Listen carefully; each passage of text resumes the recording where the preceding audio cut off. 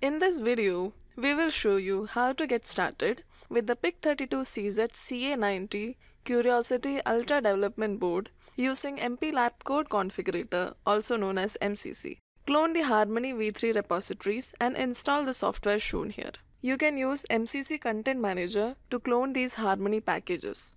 If you are new to MCC, be sure to watch these videos. You can find the links in the video's description. For this demonstration, we will use the PIC32CZ CA90 Curiosity Ultra Development Board. This project is based on an ARM Cortex M7 based PIC32CZ CA90 MCU with an integrated hardware security module HSM. The HSM provides a wide range of security functionality such as secure boot, secure TLS, encryption or decryption, etc. The kit has an onboard PKOB4 debugger.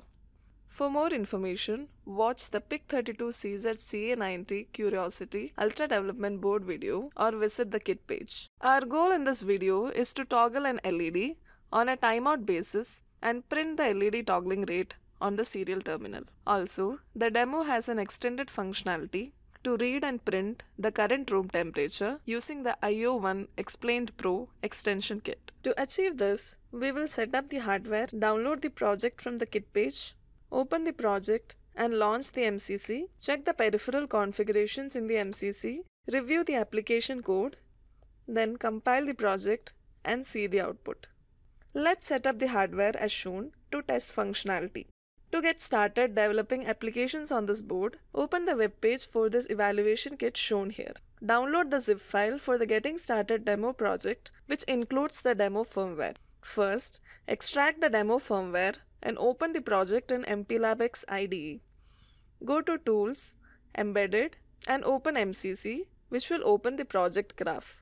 Here, you can see the various peripherals that has been configured for the PIC32CZ CA90 MCU. Click on a peripheral block to see how that peripheral has been configured. For example, if you click on Circom1, you will see that it has been configured as a USART to print the LED toggling rate and the temperature values. Or if you click on Circom0, you will see that it has been configured as an I2C master to read the temperature values from the IO1 Explained Pro extension kit. Click on the real-time clock RTC peripheral library and you will see that this peripheral has been configured to generate a 500 milliseconds timeout interrupt. If you click on the External Interrupt Controller EIC peripheral library, you can see that this peripheral has been configured to read the switch SW0 and SW1 status change. If you want to configure other system-specific peripherals, use the drop-down under Plugins and choose the system module you would like to configure. For example, to configure the clock, open the clock ECView window by clicking on the clock configuration. Here, you will see the main clock is set to the default clock frequency of 300 MHz. Click on Pin Configuration option. In the Pin Settings tab, you can see that pin PB24's function has been configured as External Interrupt EIC_EXTINT8 for switch SW0.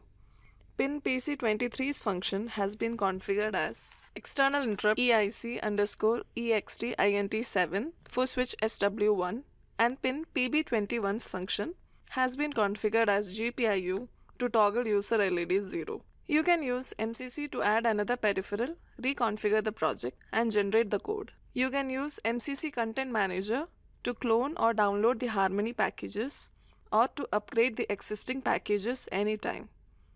You can go to the project configuration path anytime and check the various files to understand how the project was implemented. This application demonstrates an LED toggle on a timeout basis and prints the toggling rate on the serial terminal. This code uses the UART to send the strings periodically. The periodic timeout can be changed by pressing switch SW0.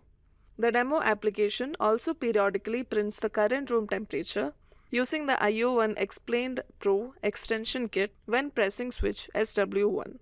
Under Project Properties in MPLAB IDE, select the target kit in the Connected Hardware tool dropdown. Then click OK. Open a terminal application on your PC, such as TerraTerm, and set up the serial port. You can now use MPLAB IDE to build your project and program the evaluation kit. Here, you can see the LED's toggling rate periodically displayed on the console.